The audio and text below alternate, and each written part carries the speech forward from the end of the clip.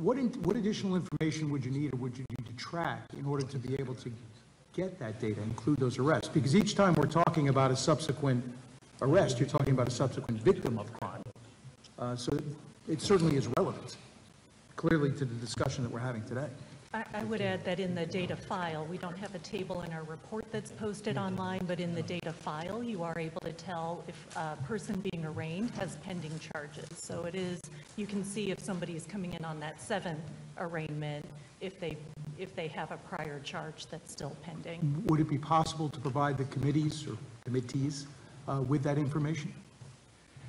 Yes, the information is available online. We can certainly send links to it. It has the data file itself. It also has a data dictionary, which describes the variables that are included in the file, and then some of those detailed data notes that try to explain the nuances of the information.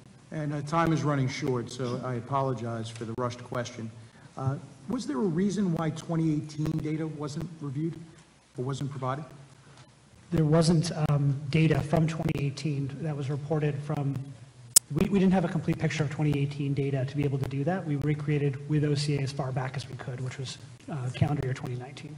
Would you agree, though, that the 2019 data is somewhat skewed in that while the bail reform laws and discovery reform laws were passed on April 1st, judges began in the second part of that year implementing portions of the bail law with the knowledge that it would be coming up on January 1st of 2020?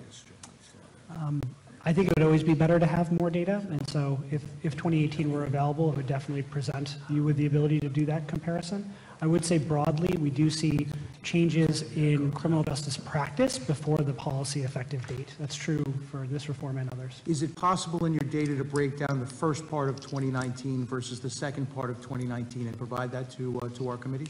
Yep, we have that data available and with the dates. Yep. Thank